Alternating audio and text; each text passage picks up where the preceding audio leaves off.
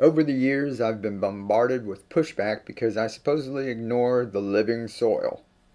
They say hydroponic foods lack the vitamins and nutrients we need because the soil is alive and synthetic fertilizers are not.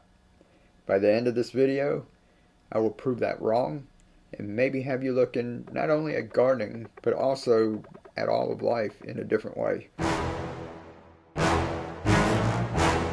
First of all, we must agree that they are referring to the romantic idea of gardening. Tilling the earth, walking barefoot through the plants, getting your hands dirty, pruning, basking in the sun while classical music plays in the background. I'm assuming they are not referring to modern day agriculture, even though that is where a majority of us get most of our food. They say hydroponics is not natural. It's not the way God or Mother Nature intended it to be. Because hydroponics leaves out the soil, it has become an unholy beast. Surely they cannot be thinking modern day agriculture to feed the masses is natural. In the vast expanse of the farmer's domain, a curious and formidable creature roams, a leviathan of human invention, known as modern farming equipment. Take, for example, the tractor. See how it lumbers forth, its iron skin gleaming under the midday sun. The beast is adorned with colossal wheels and metal discs like claws of a titan. These discs churn the earth effortlessly, turning soft soil into fertile terrain as if carving its mark upon the landscape. Its growl is unmistakable, a low guttural roar reverberating across the fields. This sound is its lifeblood, a rhythmic cacophony powered by an internal combustion engine, a heart of fire and steel. The creature snorts black plumes of smoke into the air, a warning to all that this is its territory, its domain. Taking fuel that was produced over millions of years and burning, churning, and turning it into residue that pollutes not only the air, but also the life-giving plants that it tends. Observe its maw, a fearsome array of metallic teeth that rake through the earth, devouring weeds, tearing roots, and churning the soil in its relentless path. Behind it, the land lies transformed, as if the monster has fed and left only the bare bones of earth exposed. A bare landscape that is susceptible to wind and erosion, leaving farmers losing topsoils at a rate never before seen in human history. Yet, despite its raw power, there is an unmistakable purpose to its fury. It's not a creature of chaos, but one of utility, a servant to the human species, taming the wild earth to sow life. And so the Iron Giant continues its march, a reminder of humanity's ingenuity and the primal forces we've harnessed to bend nature to our will. It is a monster, yes, but one that works for what we refer to as the greater good. The only way mankind has found to keep up with the nutritional needs of an exploding population. Most agree the monster is necessary, but I believe it is far from natural. And in the quiet of the countryside, another kind of beast emerges. An imposing metal predator armed with a curious arsenal. Not the sharp harrow of discs, no. This is the sprayer tractor, a creature of industry and precision. And its mission is both striking and controversial. Observe it as it prowls the field, its towering arms unfurled like the outstretched wings of a great bird of prey. From these appendages a misty vapor is released, a strange and shimmering haze that cloaks the land in its path. The air carries the faint tang of chemicals, the signature of this creature's potent work. A risk to those who use it, those who consume the food it grows, and the entire ecosystem around it. Runoff escapes to waterways and wreaks havoc on all inhabitants for miles and miles. Its roar is steady and purposeful as the machine glides methodically over the crops, covering every inch of terrain with a blanket of synthetic rain. Tiny nozzles, akin to the fangs of a serpent, release this concoction in a delicate yet relentless spray. Each droplet is designed to combat unseen adversaries of the crop world, pests, fungi, and weeds that threaten to undo months of labor. But beneath this efficiency lies an air of foreboding. This mechanical monster is a double-edged sword. While it shields the farmer's livelihood, protecting yields from harm, its work comes at a cost. These chemicals, though precise, do not discriminate. The soil beneath the tractor's path may harden, the air may thicken, the surrounding ecosystem, birds, insects, earthworms, and such, may all falter under its synthetic barrage. And yet, this is the paradox of the modern farm. The sprayer tractor is both hero and villain, a creature that thrives in a blurred boundary between necessity and consequence. As the sun sets on the horizon, the beast finishes its work and retreats, leaving behind fields bathed in a chemical mist. The crops may flourish, but the silent witnesses of the field, the insects, the soil, waterways, they all hold their breath, awaiting the outcome of this unnatural intervention. This is what some call natural, a far cry from thousands of years of farming, a potential risk to everyone involved, and a behemoth of a problem so big we feel there's no other way to do it. They also say hydroponics is unnatural because it replaces the living soil with plastic containers, tubes, and pipes. While not defending the plastic industry, I feel transparency is necessary. A lot of modern farming, not all, involves some type of plastic use. Most notable are nursery trays, pots, and irrigation. A majority of chemical-filled tanks and tubing used for spraying is made of plastic.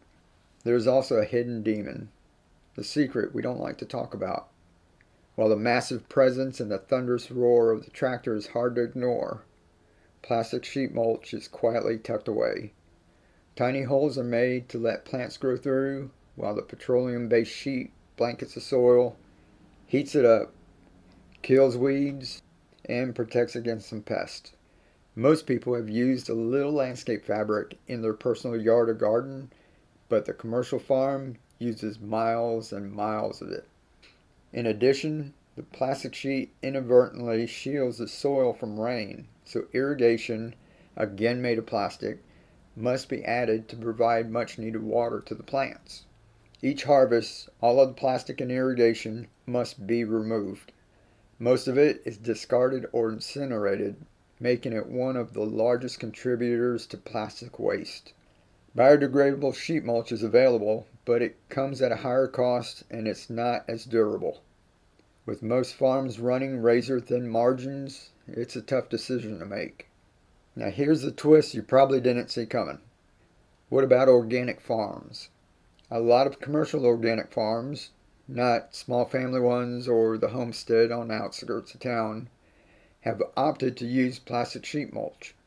With the use of commercial pesticides being undesirable as well as prohibited in organic farming, they turned to plastic sheet mulch to keep the plants separated from the soil, where a lot of the pests come from. Oddly enough, at least here in America, biodegradable sheet mulch is not allowed on an organic farm. Here it states at this time no biodegradable mulch is allowed for use on organic farms. None of the commercially available biodegradable mulches have been proven to meet the requirements of the National Organic Standards. It also says that plastic mulches and covers may be used, provided they are removed from the field at the end of the growing season, and they are petroleum-based, not polyvinyl chloride or PVC. Furthermore, organic farmers can use plastic irrigation, even though there are concerns. So modern farming is not the wonderful dance between man and nature that we envision it to be. There are many topics we could talk about on how we have mutated the symbiotic relationship with the life force of the planet, but for now, let's get back to the living soil. I started by saying there is no such thing. It's a myth. Here's my point, and it's okay if you don't agree. The soil is not alive. The soil has live things in it. When weevils get into the flower, we don't say the flower is alive. We say there are bugs in the flower. By personifying the soil as a living organism, we diminish the universe of life that is actually happening in it. A lot of people make it out like the soil is rich with nutrients that humans need, and the plants act like a straw, drawing it up for us to feast on. If it were as simple as that, we could just eat soil. So let's take a closer look, not at the living soil, but rather the vast and intertwined ecology within it. Beneath our feet lies a world so intricate, so teeming with life, that it rivals the most vibrant ecosystems on Earth. This, the soil food web, as described by Dr. Elaine Ingham, is a testament to nature's extraordinary ingenuity. As we dig deeper, literally, we uncover a bustling metropolis hidden within the soil. It begins with the most humble of residents, bacteria and fungi, microscopic architects of the subterranean realm. These organisms break down organic matter, transforming dead plants and animals into rich nutrients. It's a process that fuels the very foundation of life above. It does not just stop at organic matter, as we see in the compost piles. They also work their magic on sand, rock, and silt. While most view the creation of a healthy soil that happens in a few months with some decaying lettuce and a couple of worms, the reality is the process has been going on for thousands, even millions of years. But this is just the beginning of the story. Enter the predators, nematodes and protozoa. These tiny creatures consume bacteria and fungi, releasing nutrients into forms readily available for plant roots to absorb. Like a microscopic jungle, every creature here plays its role, ensuring a balance between life and decay. Larger inhabitants soon appear, arthropods and earthworms, the giants of this hidden world. The journey begins as the earthworm moves through the soil, consuming organic matter like fallen leaves, decaying roots, and even the tiniest particles of dead plants. Its body, a marvel of simplicity and efficiency, processes this matter with astonishing precision. Inside the worm's gut, a symphony of microorganisms takes center stage. Bacteria, fungi, and enzymes break down the organic matter into its simplest components. It also uses rock that has been broken down into grit by weather, time, and even those little bacteria and fungi. The worm's gizzard uses grit to grind the matter and aid in digestion. As the material passes through the worm's intestines, nutrients are concentrated and chemically transformed into forms that the plant can readily absorb. When the worm finally expels this processed matter, it emerges as castings, tiny dark pellets that are in essence nature's finest fertilizer.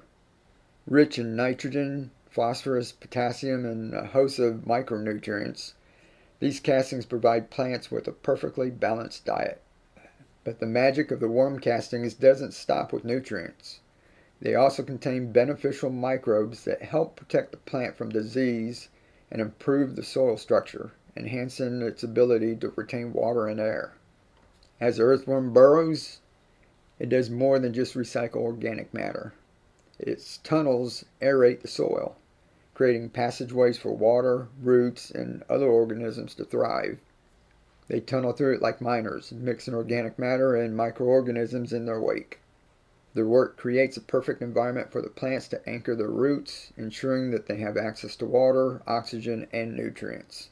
In this way, the earthworm shapes the very foundation of the ecosystems above. This unassuming creature, tirelessly at work in the dark, is just one of the many characters that play a pivotal role in sustaining life.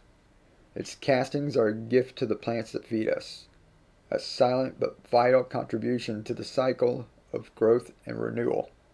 And this system is not a random assembly of life, but rather a highly organized web where every organism is linked in a chain of mutual benefit. Plants, too, are an active participant. Through their roots, they release exudates, sugars and other compounds that attract specific microbes. In return, these microbes protect the plants from disease and deliver nutrients in an exquisite dance of reciprocity. And so the soil food web stands as a quiet yet profound reminder. Beneath the chaos of the surface world lies an intricate balance. It is not alive, It is a hidden symphony of life, endlessly cycling nutrients, energy, and vitality, all in service of the living world above. In the grand theater of life, few performers are as vital or unassuming as the plants that carpet our world. They stand as silent alchemists, drawing what they need from the earth and the sky to create the very essence of life for countless species, including our own. It begins in the soil, a vast reservoir of hidden treasures. Through their roots, plants reach into the earth searching for the elements they require. Tiny hair-like extensions on the roots secrete compounds that entice microorganisms that have nitrogen, phosphorus, potassium to do a trade, if you will. These molecules are absorbed through specialized channels and transported into the plant's vascular system. But the magic doesn't stop there.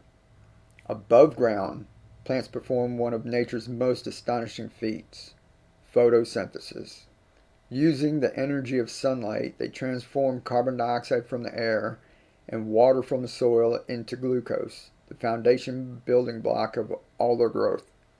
This process releases oxygen, a gift to all breathing creatures, like us.